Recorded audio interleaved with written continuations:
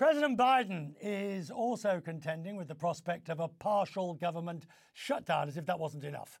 Lawmakers have until Friday to pass a spending bill that'll keep the US lights on. Democrats and a fair number of Republicans also want to get more aid to Ukraine.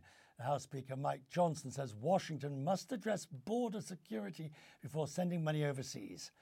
Put all this together, and I'm very grateful that the Democratic Congressman John Larson's with me from Connecticut. Congressman, good to see you, sir. Wherever I look, wherever I look, sir, I see the Democrats in something of a very difficult situation at the moment. Whether it's on aid, whether it's on Ukraine, whether it's on Michigan, are the wheels coming off the wagon? Well, I think that Congress has always faced challenges, and clearly we face a challenge this week in making sure we have a continuing resolution, primarily because the Republicans have not got their act together. In your earlier segment, you talked about Mitch McConnell, rightfully so. Hopefully, he's been able to get across to Speaker Johnson that it is not in the best interest of the country, number one, or neither the Republicans or Democrats that there be a shutdown of government, but rather we do the work of the people and make sure that these significant agencies don't go without money that would otherwise impact everyday average citizens of this country who depend on their government. The position in Ukraine is getting extremely dangerous and serious for President Zelensky.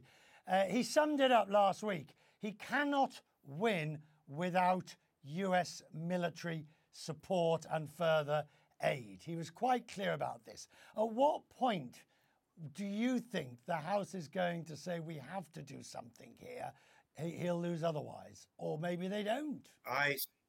I sincerely hope this week, because you're absolutely right. And again, I would point to the Republican leadership and point to Mitch McConnell. Again, he's announced that he's not going to run for Republican leader, but he's been in the forefront of the Republicans trying to drive common sense to them that a valued ally like the Ukraine desperately needs the help of the United States of America. I can't imagine that we won't do this.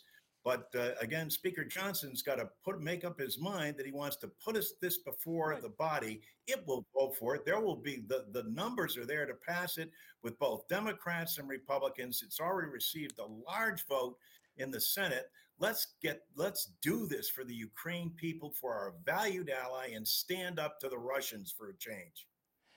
The Speaker says we must take care of America's needs first. He's referring to the border and the border issue. One can arguably say it's almost political blackmail. If you don't give me this, I won't give you that. But the stakes are too high for this. Exactly. Not only are they too high, but this is America's interest as well. Freedom has always been at the core of America's interest. And we are the kind of nation, the preeminent economic and military power in the world that can do both. We can walk and chew gum. And we can also make sure that we're taking care of the needs on the border and the needs here at home, and also make sure that we stand by our allies and defend freedom around the globe. Stand united with the rest of Europe, with the rest of Europe, and demonstrate this.